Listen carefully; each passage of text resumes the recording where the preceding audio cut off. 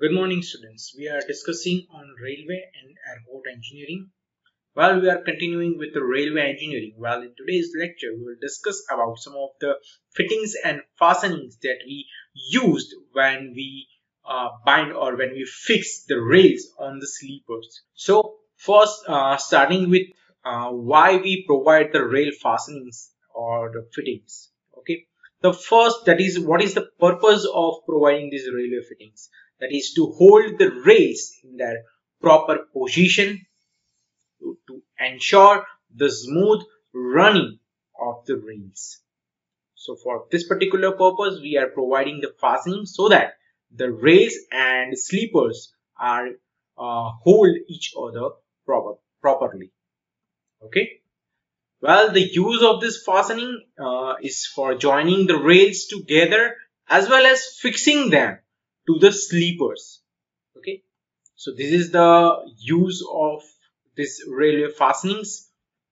While talking about some of the important fittings and fastening that we use or that we provide in the railways, that is fish plate, spikes, bolts, chairs, blocks, keys, and bearing plates. So these are some of the important fittings and fastenings. Okay, so let's discuss about all this fastening, where we can provide it, and what are the specific use of these fittings. So first we will discuss about the fish plates. Well, fish plates are specially rolled section which are used for joining the rails at its end to end with the help of these fish poles. Well, the name that fish plate has been given to these fittings as this kind of section looks like a fish. While talking about some of the functions of this fish plate is to join the rail ends, also to maintain the line and level of the table, of the top table, and gauge face of the rail ends, also to resist the impact and prevent the deflection of the rail joints, okay, with the help of this closely spaced sleeper supports, also to transfer the load of the wheels from one rail to the another, to provide the vertical and lateral stiffness to the rail joints, and to allow for the expansion and the contraction of the rail ends due to the temperature variation. So these are some of the important functions of the fish plate. So now let's discuss about what are the types of fish plate. Well, the first one, that is the ordinary fish plates, which are provides continuous supports and maintain the line and level of the rails. Okay, these are used for joining single rail, short welded rail, or buffer rails, turnouts, and some of the approaches. Okay. Well, the next one, that is the 1 meter long fish plate. Well, this is a better substitute of ordinary fish plates in a high density route.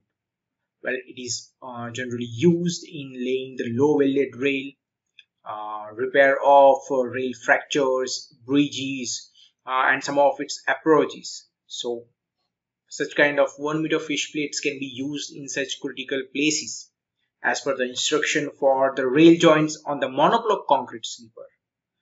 This 1 meter long fish plate is being used. Then the combination fish plates. A set of 4 combination fish plates are used at joints of 2 different rail sections. While this combination fish plates are different from each other, and they are marked as IR, OR, IL, and OL. Okay, so those things indicates right in, right left fish plate, then left in and left out fish plates, etc. Okay, and these are fixed apart from their part numbers and the sections of rail. While full length of the rail should be used with combination of fish plates without providing any gap between the rails. Okay, so this is about the combination fish plate. While the next fittings that we use is spikes. Well, the spikes are used for holding the rails to the wooden sleepers. Uh, this can be also used with or without bearing plates below the rails. Okay. Now, if we discuss about the types of spikes, okay, the first one, that is the dog spike. Well, these dog spikes are used for fixing the flat-footed rails to the wooden sleepers. These are having simply sharp nails and hold rail flanges with a timber sleeper. Well, this fastening is named dog spikes because the head of the spike looks like the ear of the dog, while the section of the spike is of square shape, and the bottom part is either pointed or it can be chiseled or it can be blunt. Well, they are cheapest and easy to fix and also to remove from the sleepers. It also have a very less maintenance than other gauges. Okay. While talking about some of the number of dog spikes that we require, that is for on the straight track, we require two spikes, dog spikes. For the curved track, the value is 3, and for the at the joints or at the bridges, 4 spikes should be attached to fix the rail. Then the next type, that is the screw types or screw type spikes. Well, these spikes are tapered screw with the V thread, which is used to fasten the rails with the timber sleeper. They have more than double the holding power that the dog spikes. Okay, it can have also better lateral thrust resistance. Okay, compared to the dog spikes. They are most costly and also difficult to maintain, while the spikes are not screwed tightly to the flange so that it have the flexibility to allow the wave motion. Okay, they are probably fixed by a box spanner.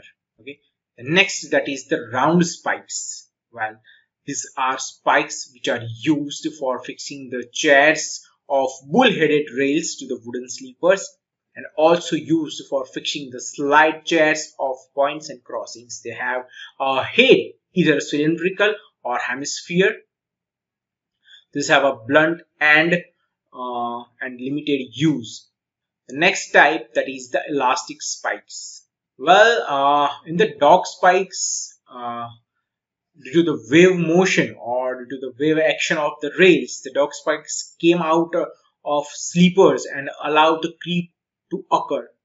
Okay, so to overcome from this kind of problems which is being observed in the dog spikes, this kind of elastic spikes are being in use. Okay, while the elastic spikes have the advantage that its head absorbs the wave motion without getting loosened. The spikes are commonly used in UK, and 3 spikes per base plate are used to fix that chair or to fix that fittings with the rails. Okay, so these 5 types spikes are being used as a rail fastenings. Then if we discuss about the bolts, the first one, that is the dog bolt. Well, where the sleepers rest directly on the girder, they are fastened to the top flange of the girder by bolts, and it's called as the dog bolts. Here the 2 bolts per sleepers along with the bearing plates are being used. Then talking about the fish bolts, these are made up of a medium or a high carbon steel. They are subjected to shear due to heavy transverse stresses. Generally, a projection of 6 mm of the shank is left, and after the nut is tightened, this allows the free expansion and contraction to the rails. Okay, talking about the rag bolts. Well, rag bolts are fixed longitudinally and used to fix the timber or concrete sleepers to the walls of ash pits. Then these fang bolts are the alternatives to the round spikes, or we can say the screw spikes. So these are the 4 types of bolts we use as a rail fastenings. The next fastening is the chair. Well, we have 2 types of chairs that are used to hold the rails in the proper position. The first one, that is the CI chairs, while the bull-headed rails are supported on the cast iron chair, and these are fixed to the sleepers by round spikes. In this cast iron sleepers, the chairs are casted with the sleepers, and in case of steel sleepers, the chairs are welded to the sleeper so that it can give the proper strength and proper binding. The second one, that is the slide chairs. These are the plates of special shape on which the stock and tongue rail are raised. That is the slide chairs. Well, here you can see this gap allows to fix the rails into it with proper binding. So this is the slide chairs. Well, the next fastening, that is keys. While the Morgan key is about 18 cm long and tempered at 1 in 32 grading. Well, these are patented by Morgan. That's why this is known as the Morgan key. The keys shoot the CI chair plate sleepers and the steel sleepers. Generally, 2 keys are required for one link of steel sleeper with the rails. Here you can see this is a support, or this is a packing, sometimes we can say, which has been provided into the rail fitting so that this rail section can be fitted properly with this particular chair. So this is the Morgan key, cotters and tie bars. Well, the cast iron sleepers require MS cotters and MS tie bars. The cotters are used to connect the CI sleepers to the tie bars, and cotter is wedge shaped plate with a split in the horizontal or vertical plane. Its weight is about 360 grams. The tie bars consist of flat plates with 4 holes for the cotters. The length of the tie bars varies with the type of sleepers and the gauge to be adopted. The next fastening, that is the bearing plates. Well, the bearing plates are the cast iron, rough iron or the mild steel plates which are being placed between sleepers and the flat-footed rails to distribute the load on the large area of the wooden sleeper. Well, if the flat-footed rails are directly fixed on the wooden sleepers, sinking in the sleeper takes place due to the heavy loads of train and thus loosen the spikes. And to overcome this difficulty, bearing plates are provided under the flat-footed rails and bring the intensity of the pressure within the limit. Where these are widely used in the countries like US, but talking about the India, the use of the bearing plates is not extensive. These are used only at the special locations such as the rail joints on the curves and bridge, on the ash pit, or under the point and crossings, etc. The bearing plates may be either of the flat or the canted type.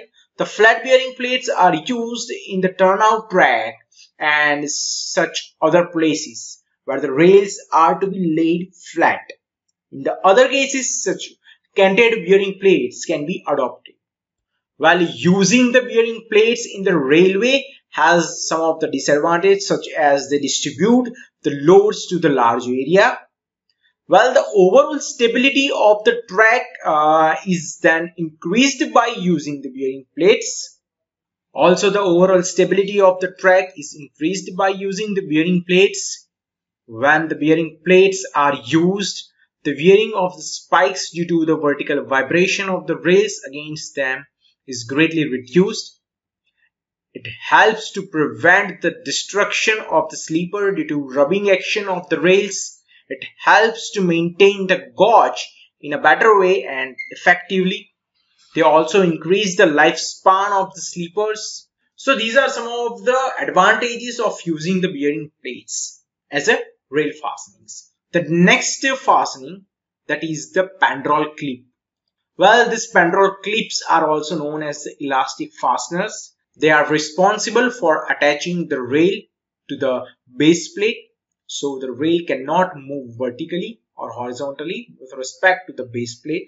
While this contact between the rail and the plate is very important for controlling the forces that induced by either change in temperature or the dynamic forces that imposed by the train. If the rail is permitted to slide through the plates, then the compressive or the tensile forces that build up to either cause a rail break or the track buckle, which may cause derailments. While when using the regular spikes, we rely on the rail anchors to control these forces. While this clip is made up of a silicon manganese spring steel bar with a diameter of 20.6 millimeter. It exerts a tow load of 710 kg for a normal deflection of 11.4 meter. While the tow load is quite sufficient to ensure that no relative movement is possible between the rail and the sleepers. The Pendrill clip can be fixed on a wooden, steel or the cast iron sleepers with the help of the base plate. In the Indian railways, Pendrill clips are mostly used with the concrete sleepers. Okay, so these are some of the fastenings that we provide in the railways. I hope, student, you understand this topic properly. Thank you so much, all of you, for your kind attention. I will see you in the next lecture.